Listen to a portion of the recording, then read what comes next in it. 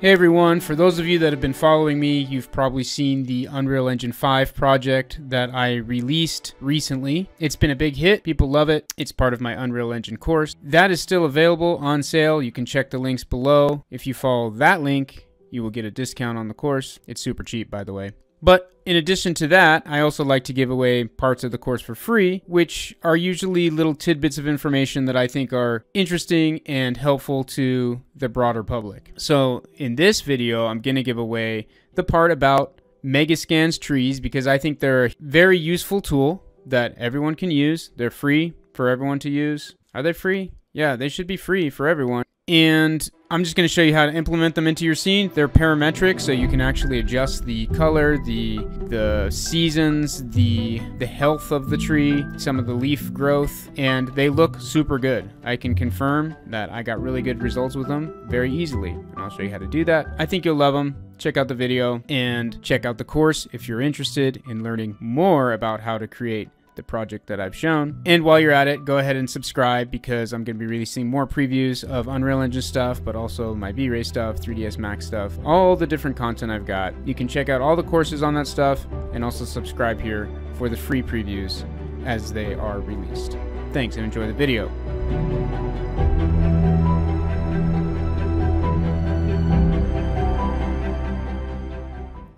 Okay, now I'm going to talk about how to get some trees in here because that's going to really change the look and advance the look of our current project. And Megascans makes trees available too for free. They're in beta, but they work. And I'll show you how to make them work. First of all, you got to get them by going to the Epic Games Launcher, Marketplace. If you type in Megascans Trees,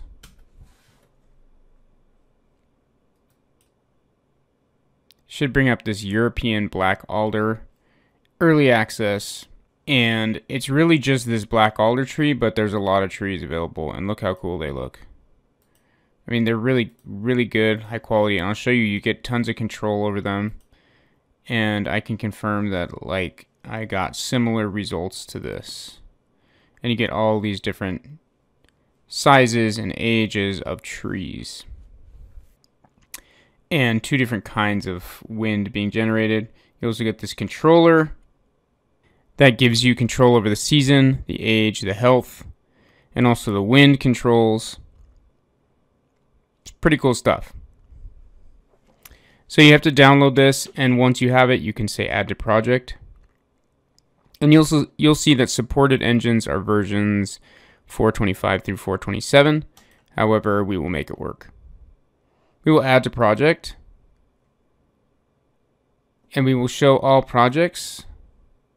We will find our current project. It's this one.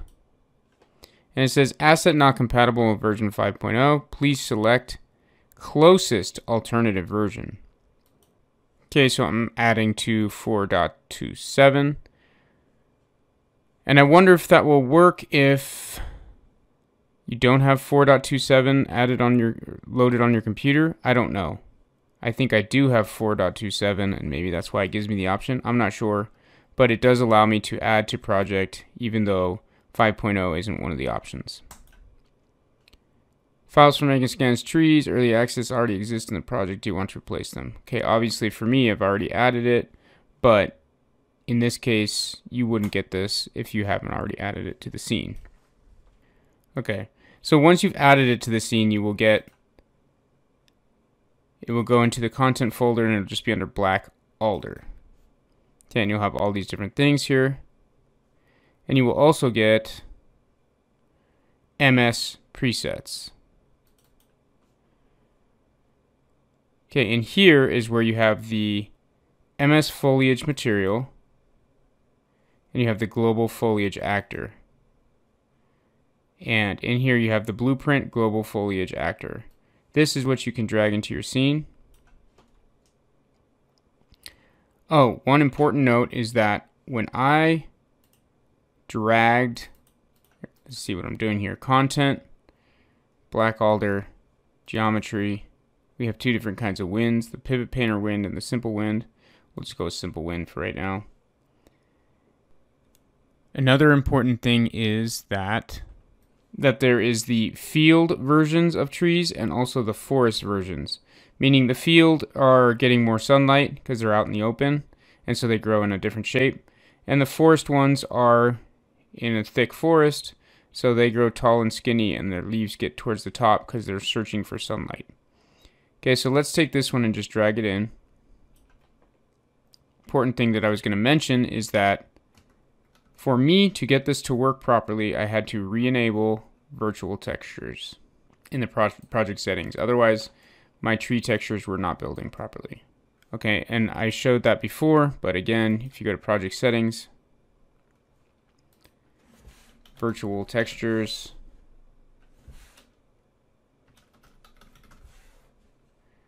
okay, enable virtual texture support. If you're turning that on, if you're toggling that, it'll require an engine reset. Before I had it turned off because when I brought in Megascans stuff, I didn't want it enabled because I didn't want them automatically turned to virtual, because that was causing problems with those. But if you want to leave it on, every time you bring in a Megascans thing, it may have a VT here for virtual texture, and you can right click on it and say convert to virtual texture, and that essentially will do the same thing. Now that that's out of the way, let's talk again about this global foliage actor. If you bring it into your scene and put it out of the way, because it'll render. I already had one in here as a test, but we only want one. You'll see it has a windsock on it. Change my camera speed here. We can change the wind speed. So when we select it, we can go into the details of it and we can change the wind speed to 20.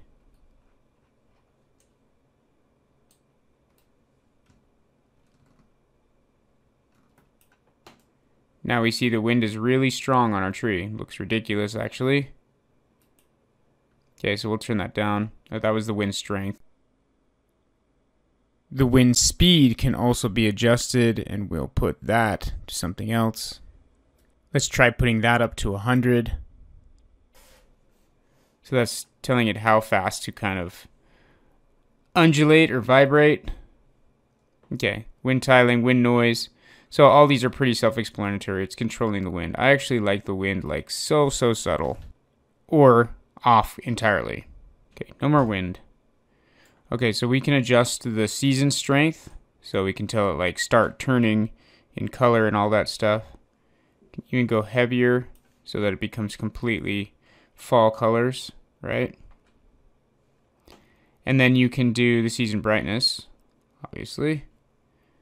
Pretty self-explanatory. Season saturation. You go into the heavy reds, right? I mean, this is starting to look fake, but if that's the look you want, and you see how it kind of like starts on the outside and moves its way in, super cool, because it's mimicking what real trees do, right? Yeah. So if we look in here close, we'll see what the health is doing to it. So look at the center of that leaf and you see how it changes.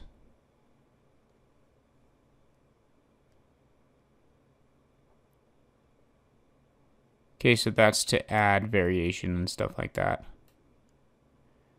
And as you go back in season, so like with the green leaf, you can see the health better. Okay, so super healthy leaf, not so healthy leaf, season.